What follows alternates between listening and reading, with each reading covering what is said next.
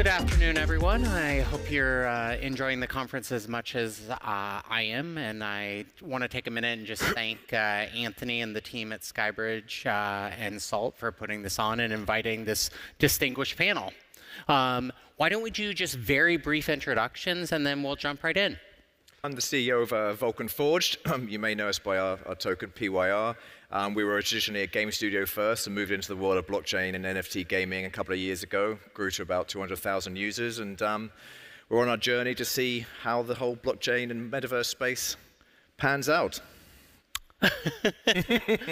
Well, that's an interesting segue. So obviously, when you do prep for something like this, there are certain catalyst events, and the last 6 months has been daunting, to say the least. I think the last 6 days might be called like a nuclear event, and so you've heard a lot of prominent voices say that this is going to be the death of crypto, that we really have a very tough road going forward. Why are they wrong?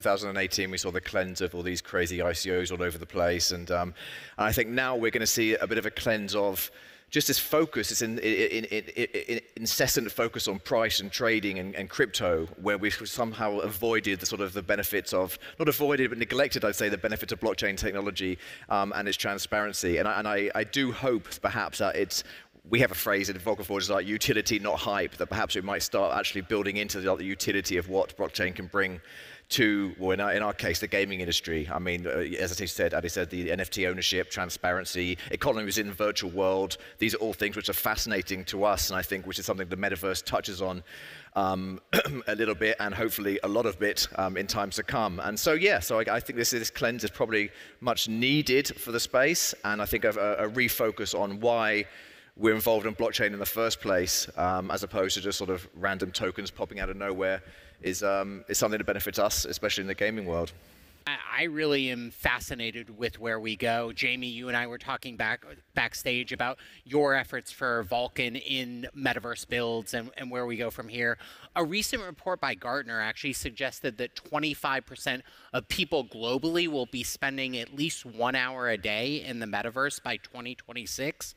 Which seems insane, but I believe that we will go there. I don't know that it will be the imagination of the metaverse that we currently see or what that immersive environment will look like, but I do believe we're going there. With that being said, if that is a true statement or even remotely accurate, that represents a massive opportunity for not only mind share, attention, but commerce and disrupting the way we do transactional business as we know it. Where are you focusing to stay ahead of that curve? And for anyone that you give counsel, where should they be paying attention to or looking to make investments in right now? Well, I'll start on this one because a lot of the talks I do is metaverse related. I don't want to sort of drone on and on about what I think the metaverse is. I'll just sort of try and bullet point what I do, because I think, let's be honest, we're in an infancy stage of not even the metaverse, but in defining the metaverse. I mean, on one side you've got the Zuckerberg and the Apple metaverse of VR headsets and Oculus and sort of holograms, all that sort of hardware tech.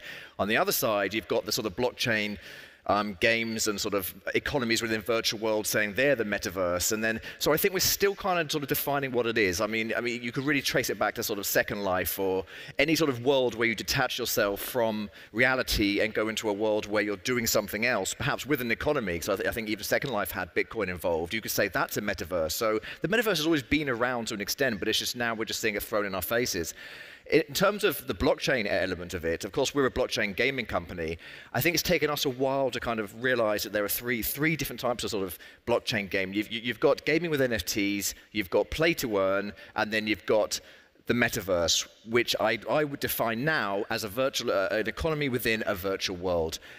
Play to earn has had its moments, and we've realized that if you're going to go down the play to earn route, then just be honest and say, okay, this is what we're doing. We're trying to make a sustainable model to help those through a sort of visual representation in the game, because a lot of the games aren't exactly great because they're making money. But yeah, to go back to your question, is the metaverse going to be the future? Even as a metaverse company, I'm not going to be arrogant enough to say, yes, 100% it is, because we don't know. What we do know is the technology's been around for a while. I think economy is always going to be around for forever. Human interaction within socializing is, so if you can combine those two. So yeah, I think economies within virtual world is where I would place the definition of metaverse to that extent. I think it's really interesting. Forbes just released some of its forecasts for the APAC region, and they actually alluded to the opportunity in industrial metaverses, saying that they actually see that investment doubling over the next year. And they highlighted BMW's new digital design studio in China, and then also a collaboration between Unity Technology and Hyundai. So where do you see the industrial side, that other side of blockchain, smart contracting, crypto adoption, that is not the sexy, 1000x run of a token, but it's going to really power where we go from here? It's not hard to sort of see how this technology can be used with B2B. I mean, especially if we're talking about sort of VR and AR and sort of all this educational technology and blockchain transactions and such. But I think we have to sort of look how blockchain could be used in our industry, in gaming. Look what worked before. Gaming's worked before, economies have worked before, socializing has worked before. Now, how can blockchain technology sort of combine and marry the three of those? And, well, it's quite simple. I mean, you have the transparency, you have ownership, and all the sort of the economies we are all familiar with. Whether or not sort of the Web 2 community or the community not, learned with blockchain technology are going to move over, it's hard to say. It's hard to say if gamers will ever want to sort of leave the pay-to-earn model. I mean, still the pay-to-earn model with no blockchain or NFTs is a multi-billion-dollar industry, and the blockchain gaming industry is only maybe 100, 200 million or something silly. So people are still willing to pay for centralized games. People are still willing to not have NFTs. People are still willing to sort of abandon the whole play-to-earn model. And there are reasons why I think that is the case, especially with play-to-earn, which is once you put your mind in that money-making set, you don't want to play the game anymore. It's not a game anymore. It's about making money. So it's sort of straddling that fine line between working out how can you integrate blockchain technology to allow the consumers to either enjoy themselves more or benefit more. And benefit more is the easy one, of course, where you have economies within the games, but enjoy it more, it is a tricky one. I mean, it's a tricky one to sort of circle that square in the gaming market. But yeah, ownership and transparency is certainly the two biggest benefits that we see within virtual worlds and blockchain. Self-policing could be a massive component to it, but we don't have that leadership right now. We don't have that clarion voice who's saying, this is what we're going to do, this is our standard, and we will do real-time transparency or reporting. And in a situation like this, especially given what's just recently happened, sunlight is the absolute best deodorant of all, but I don't see anyone stepping up. I mean, what would you have done differently? What should have been done differently up to this point? Maybe using FTX or any one of the last several major high-profile failures. What could have been done differently, and how could they have been more transparent? Most of my days in and out sort of telling art teams to design Medusas and what sword a centaur should hold and, all sorts. So I'm not going to pretend I know much about sort of the finance, the regulations of it all. I mean, we moved into blockchain by chance, actually, as it were, and sort of PYR did as well as it did, I guess, because we already had many established games and projects which are far sort of further developed than other blockchain games at the time, and we rode the Axie wave up. So I would say on the regulatory front, the only ones I do know are sort of gaming related, and it's tough when you add any sort of financial incentive or an economy in a game, because you're immediately sort of playing with things that sort of institutions and banks want a part of. So you've got to play by the rules. The three that I can think of that really sort of we have to sort of navigate a way around are, first of all, the NFTs. I mean, I was very excited when Apple said they were going to allow NFTs in the game, in their mobile apps, because obviously mobile gaming is an enormous market. And then that happiness sort of did a U-turn when I realized that they said, well, you can use NFTs in the Apple games, but you have to purchase it through the mobile app. Now, it's not so much I care about the sort of the 30% tax, whatever they want to put on it. It's just completely, what's the word? It's just impossible to sort of implement that kind of technology where people can transfer NFTs outside of the app, and they can sort of buy them outside the app. And of course, where do you define what's bought inside the mobile app and what isn't, and what blockchain would you use in Apple? So I don't think they thought that out properly, but maybe it's a step in the right direction. The other two, I'd say, regulatory-wise, on a gaming front, of course, gambling, which we don't do anyway, is not allowed. And the strange one, which you might not know about, is something called loot boxes, where, in fact, World of Warcraft and these bigger games aren't even allowed to do them now. I mean, when you click on an item and you don't know what it is, if it's a sword and it's centralized, then who cares, because it's a sword. However, if you're giving that value, like an NFT value, and all the blockchain games sort of based on NFTs that have value, let's say you find a treasure chest in the underworld of Hades and open it up and it's, I don't know, the sword of Achilles.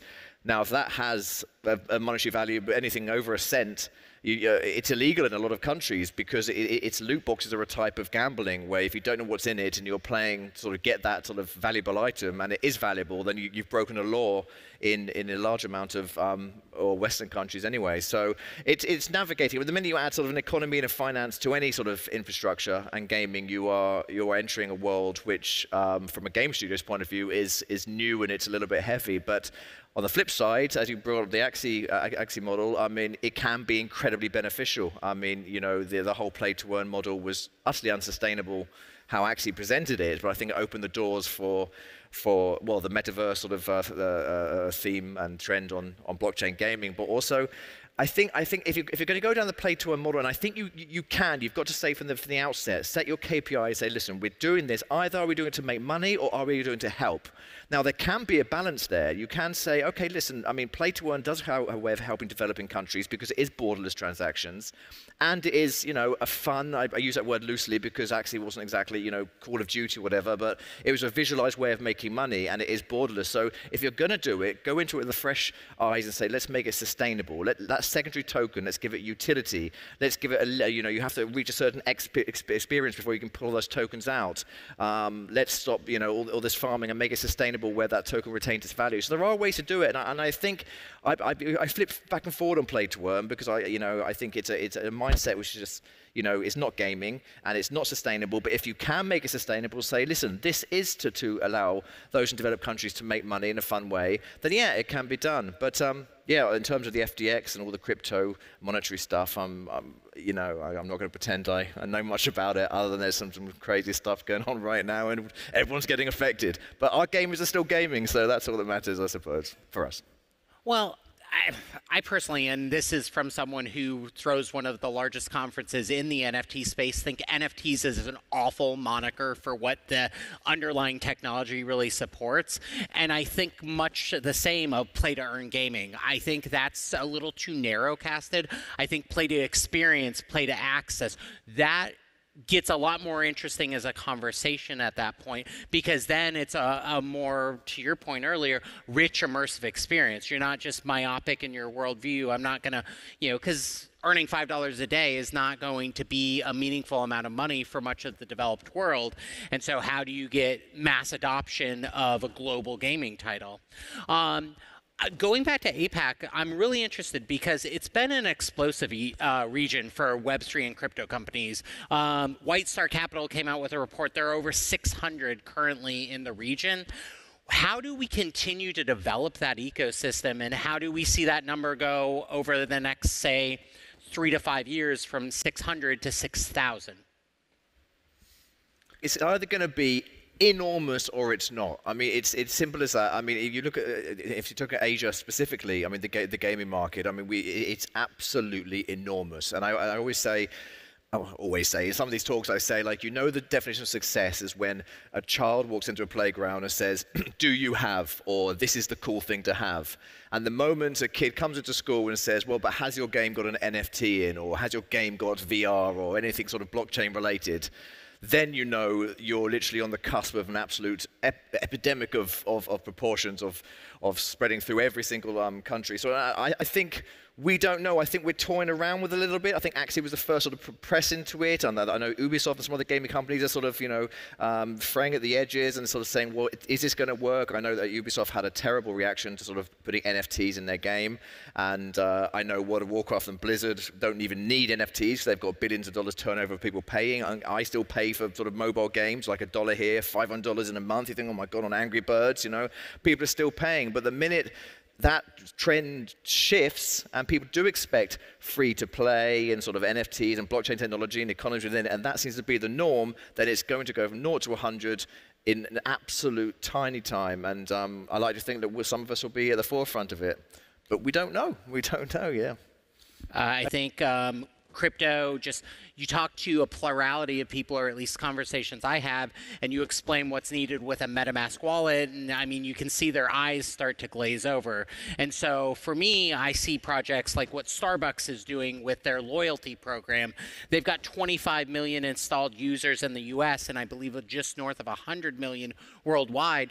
They're going to an NFT-driven platform, but they're never mentioning the word crypto. So from a front-facing standpoint, it's just a better mousetrap. But and we're winding down very, very quickly, so I'll look for brief answers. What's the biggest blind spot? How do we remove that friction across any aspect of crypto?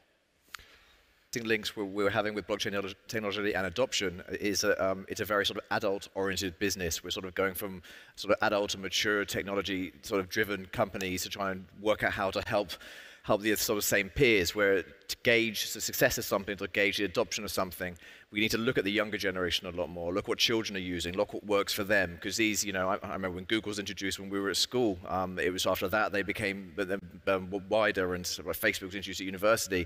So that's why Minecraft and Fortnite, these are the massive, massive sort of applications used by the youth. And if you see them adopting blockchain technology, or you sort of tailor your products towards them and they adopt it, then that will be the future. So I think the missing link would actually be looking at a younger demographic.